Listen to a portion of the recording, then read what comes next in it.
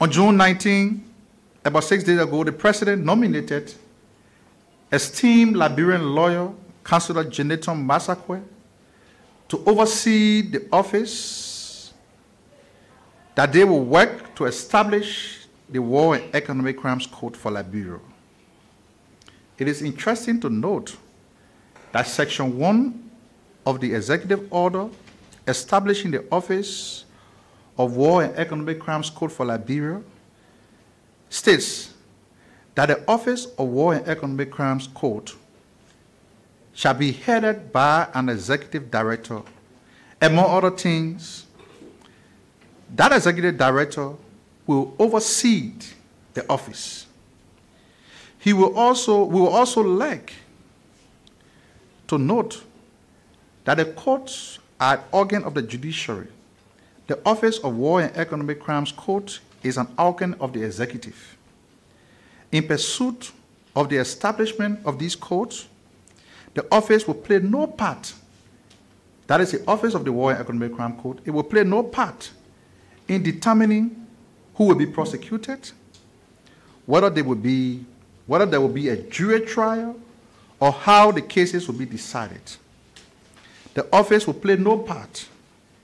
The executive director will play no part in deciding those substantive matters of law in the actual cases that these courts will handle.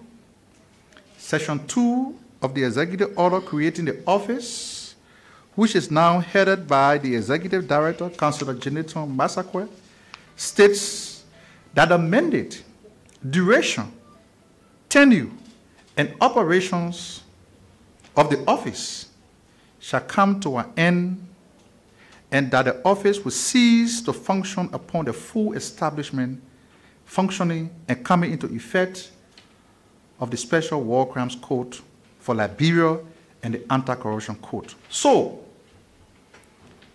none of these codes have been established. The office will play no part in the functioning of these codes, and we'd like to clarify on behalf of the government because we see a lot of groupings having press conferences and accusing Councillor Jeneton Masakwe of playing double standard, conflict of interest, and what have you.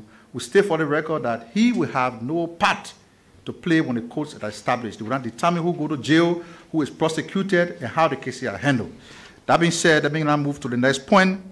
President Joseph Yuma Boakai has relieved Dr. Julius Sawolo Nelson of his duties as president of the University of Liberia.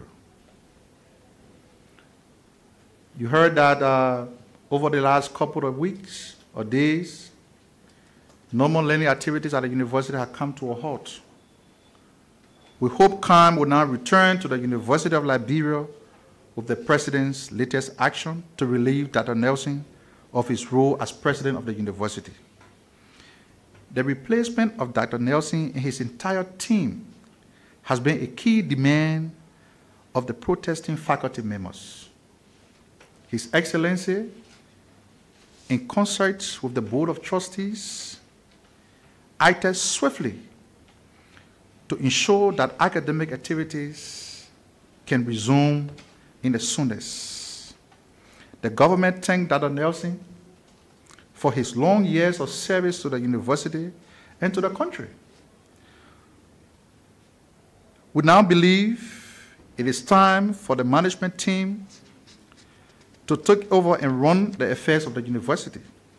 It is important to state that on the recommendations of the Board of Trustees, the university former president, Dr. R. Hassan Conte, has been appointed as interim president and will lead the interim management team until a new leadership of the university is constituted, hopefully in the next 3 months. The search committee has 3 months to recommend to the Office of the Visitor of the University recommendations for the president of the university. The education of the student cannot wait, and we hope that in the next few days, regular academic activities at the university will resume. The National Transit Authority is testing buses on the road for roadworthiness, and we see misreaction from members of the public that the government had brought in buses and what have you. We also like to clarify that.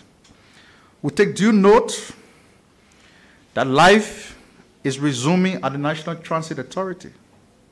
The NTA, on the new management team, new buses are being road tested currently, and we commend the team headed by Mr. Edward Ford. We have reached out to the team there, and they have informed us that no deal has been consummated with the company on the provision of transport buses for use by the NTA. The 2 buses that were brought in the country to be tested, to be road tested, are the result of ongoing conversation between NTA and a Brazilian company, Marco Polo. If and when these conversations are consummated, they may lead to a public-private partnership to ensure that our people have adequate access to quality transportation services, and as was the case before the 2018 elections. Just to remind you that the NTA was fully functional and running when the UP-led government left office in 2018. About 27 buses were in service and 39 more were docked at the free port of Monrovia. In total, the UP government handed 66 functional buses to the then incoming administration during the period. In 2014, only 5 of these buses were partially active. The new team is now working to resuscitate the NTA. The buses that are currently being tested are part of the good job they are doing. And we are confident that even greater things will happen at the NTA. Lastly, distinguished ladies and gentlemen, the President, His Excellency, Ambassador Boaka, over the weekend held coordination dinner with heads of the other 2 branches of the Liberian government, the legislature and the judiciary respectively. At the dinner, which took place on Saturday and was attended by heads of the other 2 branches of government, the President stressed the need for greater coordination and collaboration among the branches of government. We believe the President, as a wise and elderly statesman, has scored a major goal here. The Constitution of Liberia, which is a organic law of the land, states that the government is one with 3 separate coordinated branches. Our 3 branches of the government must coordinate on the affairs of the state. And this is exactly what the President sought to indicate at the dinner. It is our hope that no other branch will see the executive or the other as an adversary, but that we will continue to work in consultation or in the interest of the people of Liberia.